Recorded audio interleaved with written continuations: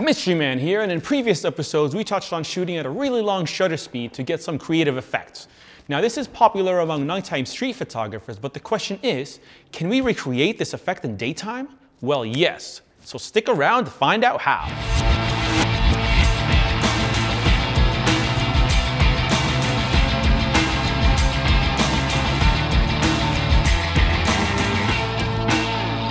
Now to get that streaking lights effect, we shot at a really long shutter speed, like 30 seconds, which allowed the objects to create motion blur as they moved throughout the frame. Now since there was very little ambient light at nighttime, our ISO and aperture were set so low that without the really low shutter speed or long exposure time, the photo was pitch black. Even at 7/50th of a second, the photo is still not black. As we gradually increase our exposure time, we see that 1/60th of a second is what the camera deems optimal. That's still too fast to get any motion blur. We slow it down to 1 second and now the photo is completely white. Our nighttime photo needed at least 15 seconds to capture those streaking lights. But we don't have that luxury in the daytime. So how can we do it? Well, the answer is ND filters. Think of these things as sunglasses for your lens, except way more powerful. By using an ND filter, we can get the white photo to look comparable to the first photo that we shot at 1/750th, even though now we're at 2 seconds. We can increase the exposure time longer and longer until it reaches 30 seconds. And now we can see that our max shutter speed at 30 seconds with the ND filter is equivalent to 1/30th of a second without. They come in shades as light as sunglasses to as dark and powerful as welding glass. Their whole purpose is to block out light, giving us more control over shutter speed and getting some power back from the sun. We essentially make daytime look like nighttime. Nighttime, daytime. Nighttime, daytime, nighttime, daytime. This one right here is a 10-stop ND filter from Job?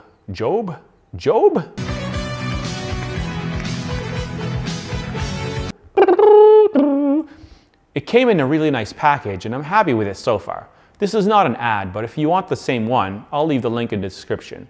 A bit extreme for most things, but perfect for what we need it for. Our goal here is to shoot moving cars and capture their motion blur.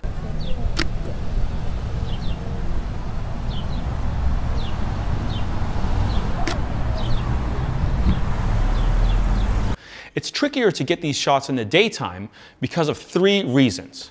1, the lights are not that bright when compared to their surroundings, like they were at nighttime. And 2, the rear red lights are not even on in the daytime, so we are limited to headlights only. And 3, this is literally our busiest intersection in town and it sucks balls, so we need a busier intersection.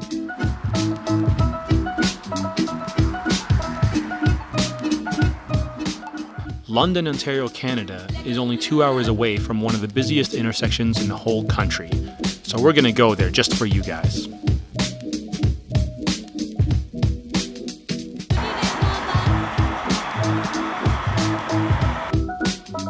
Let's use this opportunity to talk about London, Canada. It is the birthplace of both Ryan Gosling and Rachel McAdams, though they prefer to say near Toronto because they're ashamed. You are from Canada. Where in Canada are you from? I'm from outside of Toronto.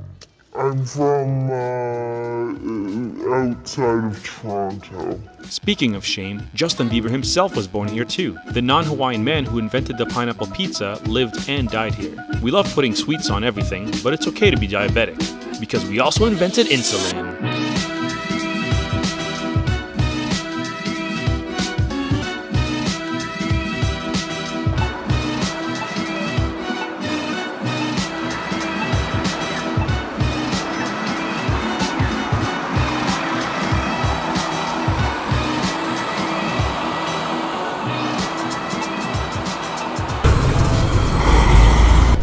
So we're here at the fake Times Square of Canada, and it's supposedly one of the busiest intersections in the whole country.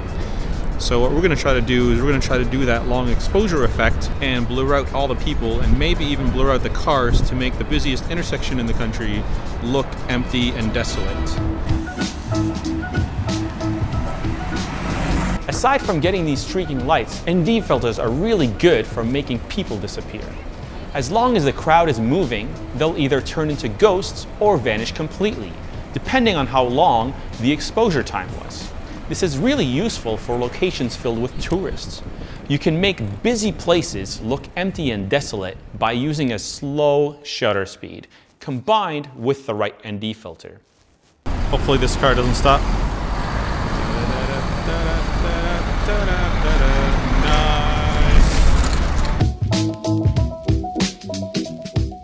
Not only do these help us shoot really long exposures in landscape photography, they're actually extremely useful for videos as well.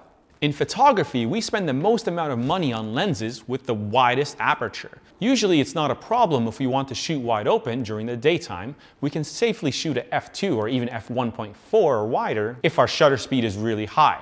But for video, we don't have that luxury. We are limited to very few settings when it comes to shutter speed. So for example, if you want the end result to be 30 frames per second, it is recommended to shoot at double that, so 1/60th of a second. That means we're stuck at f1/60th and have to move our other settings around. Our ISO is already at its lowest, so the only option is to close down the aperture.